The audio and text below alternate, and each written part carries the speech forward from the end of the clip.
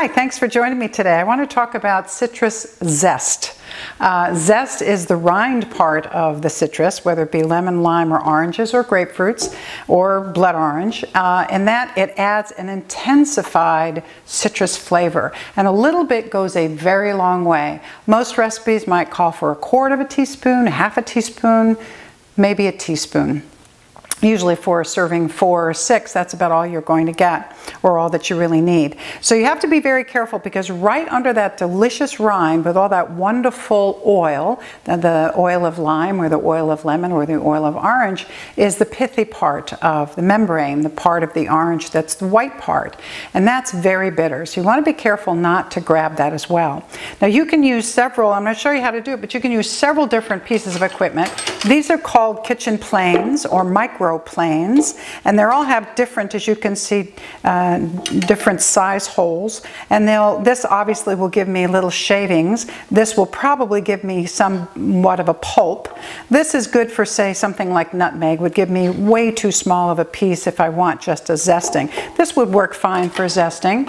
Also, it's zester. This is what it's made for, and all you have to do is you pull your zester across the citrus, and it'll come out in these little tiny pieces like that. They're a little bit harder to handle, I think, for most people. And let's see what this one do here. Now when you're zesting, you do once or twice, and that's it. Move it. Do it once or twice in the same spot, and then move it. Once or twice, move it. Once or twice, move it. Because if you do, you'll get down past this white part, and that's the part that's most bitterest, or most bitter. 1, 2 again. So that's a fairly fat piece of zest. So we want to even go smaller than that. Here are some other options. This is typically a cheese grater with small holes. And if again, just a few things, once or twice, and move the citrus, once or twice, move the citrus, then I'm getting more of a smaller piece. This would be very appropriate for if it was in cakes or pies or cookies, something like that.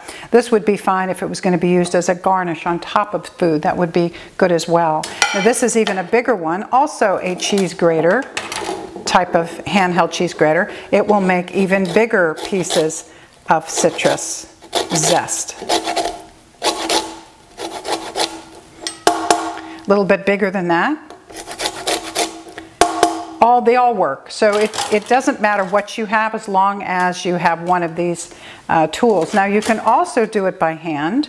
That's a little bit trickier, and I'll show you how to do it. You've got to really hold the lemon. What I would do is take the lemon or lime and take a little bit off the bottom so that it stands up. And you've got to use your knife very, very carefully, coming down, not very deep, just enough to get some of that green rind off. Same if I was doing the lemon. Now once you've gotten a bunch of that off, get a little one more piece here, then you've got to take your knife and cut it and mince it. Either slice it or mince it so that you have small pieces again. A little bit more labor intensive, but both of it works. So thanks for joining me. I'll see you next time.